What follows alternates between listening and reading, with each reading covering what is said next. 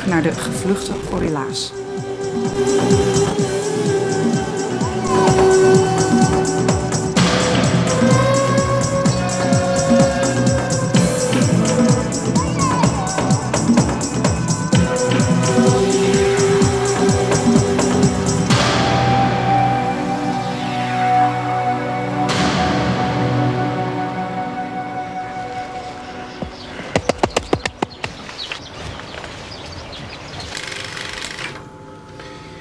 That encounter with rare mountain gorillas was one of the highlights of my working life.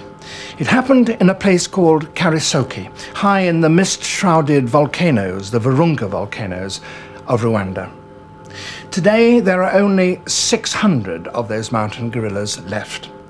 But unhappily, because of the tragic civil war in Rwanda, their home is now no man's land.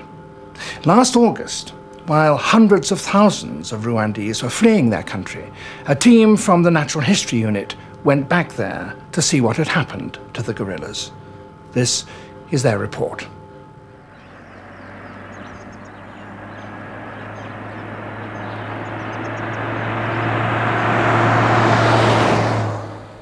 De grens tussen Oeganda en Rwanda, 12 augustus 1994. De Amerikaan Dieter Sekles, een van de grootste primatendeskundigen ter wereld, is directeur van het Dian Fossey Gorilla Fonds dat Karisoke financiert. Hij reist samen met de Britse natuurbeschermer Ian Redmond, die na zijn afstuderen met Dian Fossey in Karisoke heeft samengewerkt.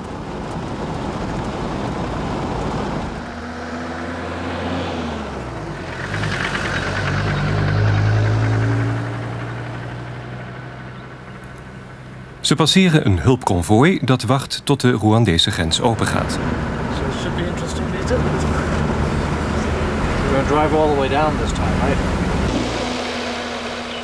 Rwanda ligt in het hart van Afrika. Dwars door de Virunga-bergen, de bestemming van Ian en Dieter, loopt de grens met Oeganda en Zaïre. De bergen liggen precies tussen het winnende leger van de Tutsis in het oosten en de verslagen strijdkrachten van het voormalige Hutu-bewind in het westen van Zaïre. Maar eerst rijden Ian en Dieter naar het zuiden, naar Kigali, de hoofdstad.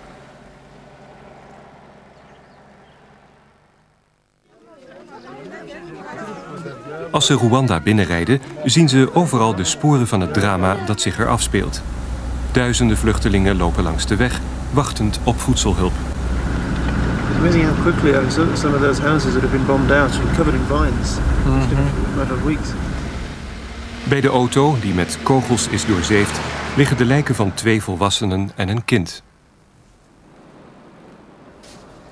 Van de 8 miljoen inwoners van het land zijn er waarschijnlijk 1 miljoen omgekomen. 1,5 miljoen mensen worden vermist en 2 miljoen mensen zijn naar het buitenland gevlucht. Ook de spoorzoekers en opzieners van Karisoke, die zo'n cruciale rol speelden bij de bescherming van de gorilla's. De eerste controlepost van het leger.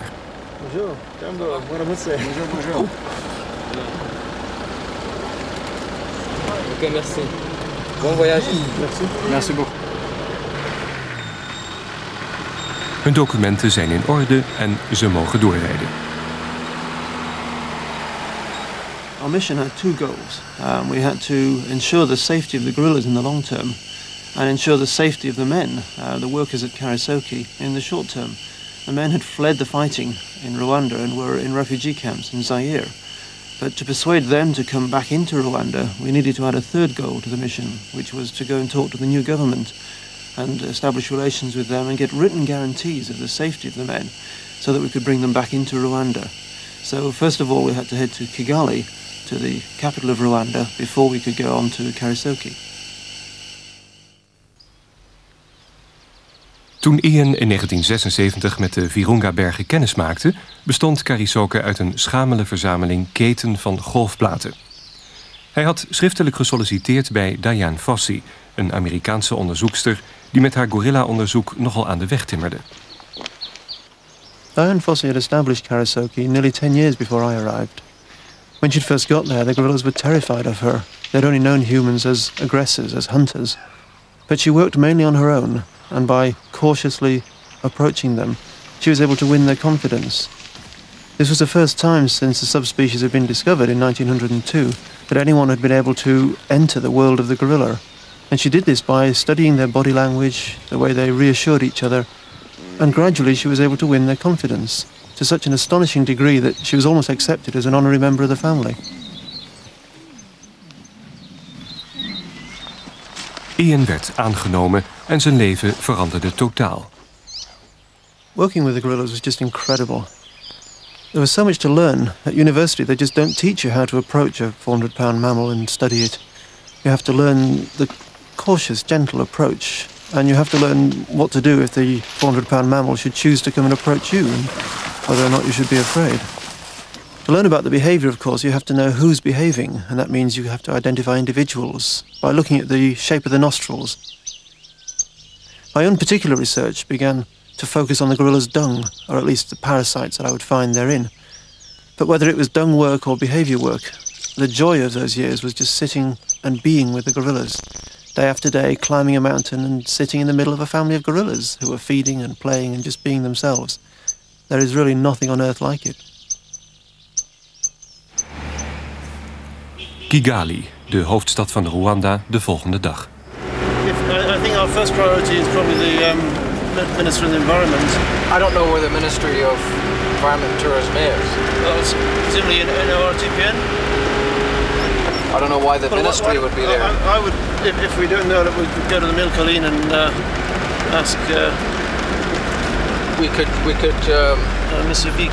Well, that's why I was going to suggest if he knows where the Ministry of the Environment is, we could go there first. Ten slotte beproeven ze hun geluk op het kantoor van de Dienst voor de Nationale Parken. Hello. Going into the ORTPN offices was a bit of a shock.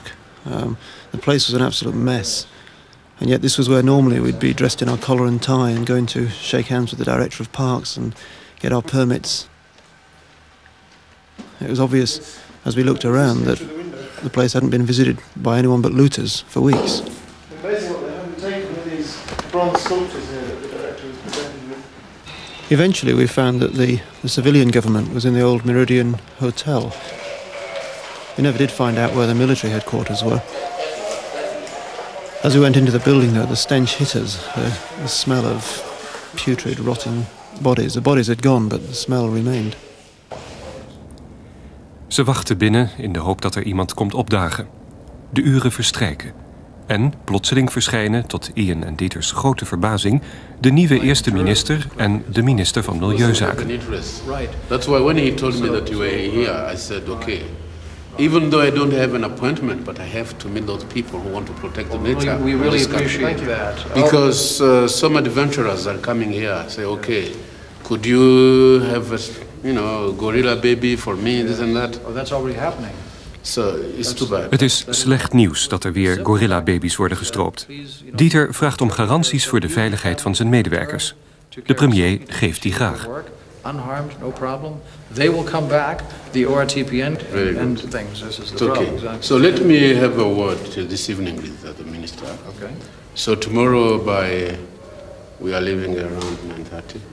Well, we could meet 8:30. Somebody will come here. We will meet anytime. I am on 50th floor. Okay. Yeah, room 519. Okay. Yes. C'est pour le... Pour ici, comme ça, Op een oude kofferschrijfmachine tikt de minister van Milieuzaken die avond persoonlijk de veiligheidsgaranties uit. De volgende dag worden ze overhandigd. Ah, c'est bon. Merci beaucoup.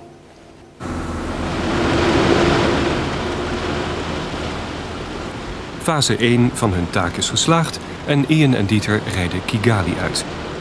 Normaaliter kost de bergweg naar Goma, aan de grens met Zaïre, ruim 4 uur. Maar nu zijn er overal wegversperringen.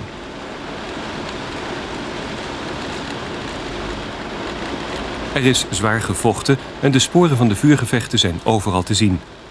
De Virunga-bergen zijn vlakbij. Dit is de streek waar de gevluchte medewerkers en opzieners van Karisoke vandaan kwamen. De mannen op deze oude filmopname hebben een cruciale rol gespeeld voor het behoud van de gorilla.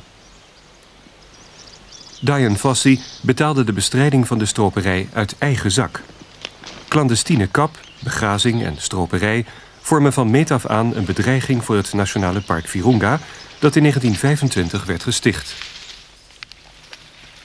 Sindsdien is het strikken van antilopen en andere dieren verboden. Maar de stroperij ging gewoon door en vaak kwamen er, onbedoeld, gorilla's in de strikken terecht. Ook werd er willens en wetens op gorilla's gejaagd. Men ving ze levend en verkocht ze aan verzamelaars en dierentuinen.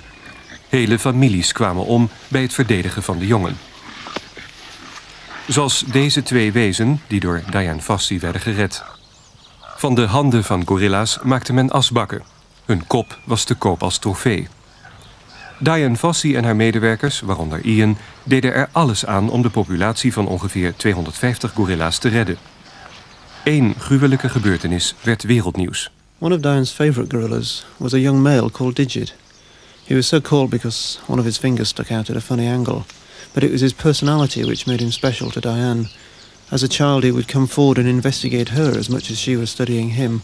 And over the years, a friendship developed. And it was this friendship which made Digit a very special individual.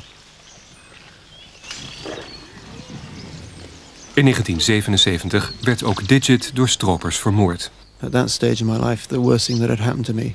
It was like finding the body of a friend. Headless, handless, hacked about. We carried his mutilated body back to Karisoki. For Diane, the shock was even worse because she'd known him for so long. He was such a close friend. It was obvious that he'd died defending the family from the poachers. And Diane didn't burst into tears. There was no histrionics. It was almost like a shutter went down behind her eyes as she absorbed the impact of what had happened. That night, Diane and I sat and talked all night. She needed to protect the gorillas, but she was there funded to do research. So she decided to launch an appeal, set up a charity called the Digit Fund, and now the Dian Fossey Gorilla Fund. And that money was needed for what she termed active conservation, that is, men on the ground stopping the poaching.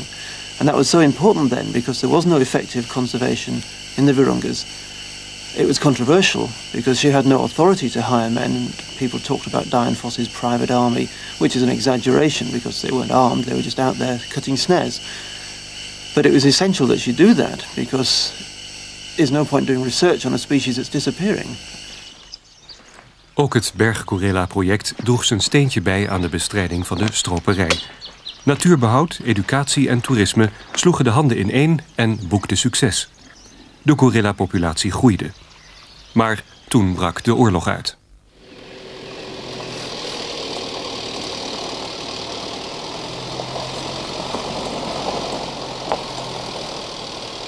Bij Goma steken Ian en Dieter de grens met Zaïre over. Ze gaan op bezoek bij Popol Verhoestraten, een oude vriend van het Dian Fossey Gorilla Fonds. Hij heeft de gevluchte opzieners geholpen en heeft alleen maar slecht nieuws over de toestand in de Virunga-bergen. I'm afraid that you have some surprises of what you're going to see going up north. You're going to see hundreds of thousands of people. They all went in the game park. You know Marc Langui from the World Wildlife? Yes. He told me he came back, he went and came back, and he told me they were like ants going into the game park. Going into the forest, actually. Going into the forest and getting firewood. Oh my God. By the thousands. They go into the Virunga park and they just chop the trees. The gorillas are threatened. I'm sure. These are the people who... Vervolgens komt het gesprek op een ethische kwestie die hen blijft achtervolgen. You have to be careful that you don't give the appearance to the public that you care more about the gorillas than you do about people. Yes, sir. You know, people will say, well, how can you care about gorillas when Yeah, there's this much tragedy? How many are left?